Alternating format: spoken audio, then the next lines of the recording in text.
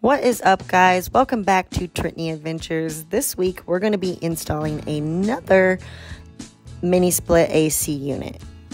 It is 24k BTU. The last one we installed was 12k BTU, so this one is going to keep us even cooler than that last one.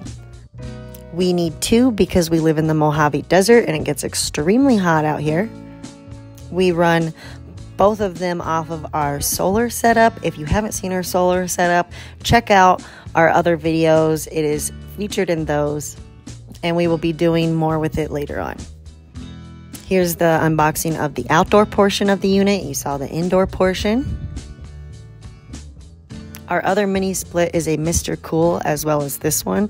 They are a great DIY brand with really clear and concise directions and easy for anyone to install. Here we're just getting the outdoor unit in place. You can see it is scorching already here in the desert, and we're looking for the hole underneath we're going to drill for the pipes to go through to the indoor unit. Now we are mounting the bracket that came with this up in our yurt, and we'll be running the piping of the AC unit down through the floor because we do live in a yurt and not a normal home that we can just go drilling right into the side of. Make sure your bracket is nice and level, and then we can put up the unit.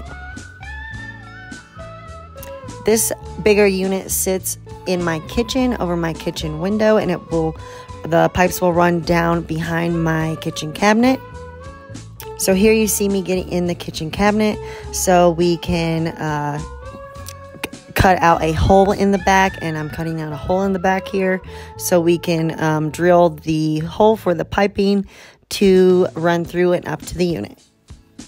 We are going to be tiling our kitchen counter and putting our kitchen sink in the next videos you see coming up, so stay tuned for that. We've got the sink already, and we just have to get the counters done and get our cabinets all painted and matching, so stay tuned for those videos, guys. Now that the hole is cut, we're just drilling through the floor behind my kitchen counter cabinet there, and this hole will go down to the outside. Now we are connecting the drainage tube that runs also down through the hole to the outside.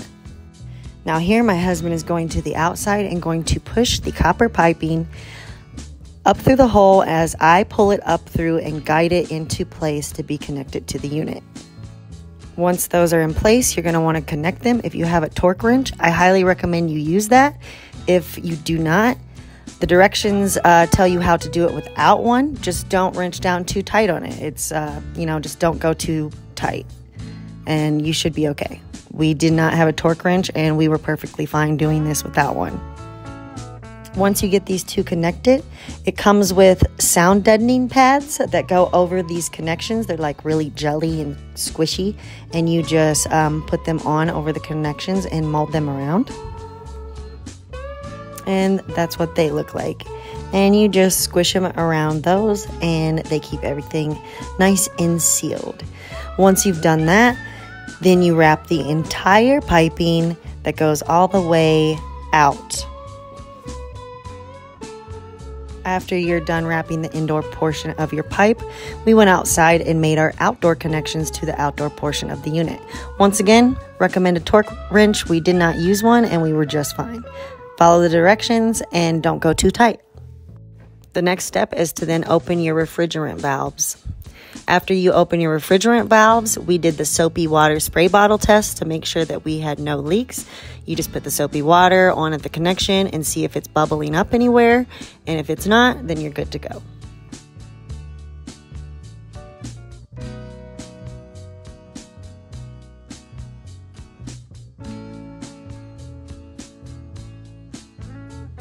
Now we're opening the electrical portion of the outdoor unit and connecting the cable from the indoor unit to the outdoor unit. These wires were labeled 1 to 1, 2 to 2, 3 to 3, and so on. Like I said before, the Mr. Cool units are really clear on their directions and really good at labeling everything, so it's not that confusing.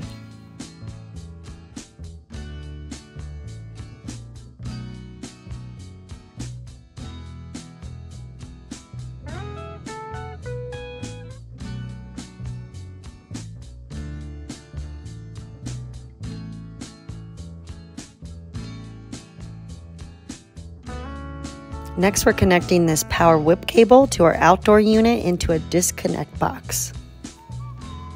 It does not come with a disconnect box, so you will have to purchase one of those separately if you don't have one.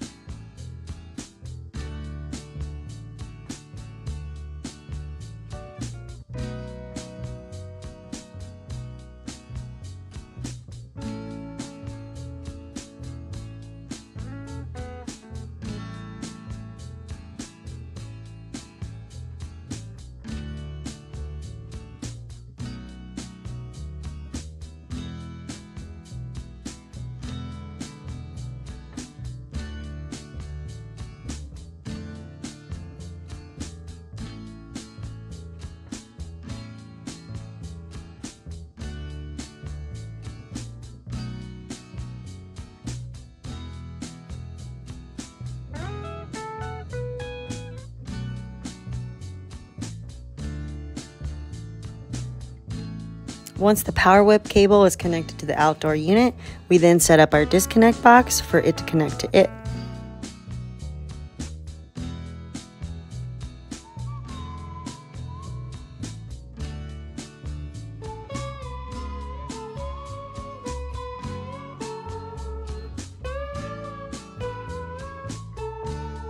Here we did L1 is red and L2 is black. They do have to correspond when you are wiring them. Also, like I said, we have a lot of upcoming videos, a lot of upcoming projects. We got the floor, we got the kitchen counters, we got the kitchen sink that is here, and we're going to be putting it in. We have the bathroom sink to be hooking up as well. We got it. So stay tuned for all these upcoming videos. If you like our videos, we appreciate all the love, and like and subscribe. We really appreciate it, guys. We're new to YouTube, so we're just now getting the hang of it. I promise our videos will get better as time goes on. Also, if you don't follow me on Instagram or TikTok, please do. It helps out. At Whitney.wildflower on both TikTok and Instagram. I appreciate all the love you guys show me on there as well. If you're here from TikTok or my Instagram, what's up? I love all of you guys. Thanks for watching all of our videos. And grand finale, here it is, working and running. It keeps us so cool, guys. It works amazing. I highly recommend Mr. Cool DIY system. Here you can see where it hangs in our kitchen. And yeah, guys, thanks for watching. Come back for our next project, our kitchen sink being put in, and our counters finally getting done, and our cabinets getting painted. We really appreciate everyone here. Love you all. Be kind to yourselves. Thanks for watching.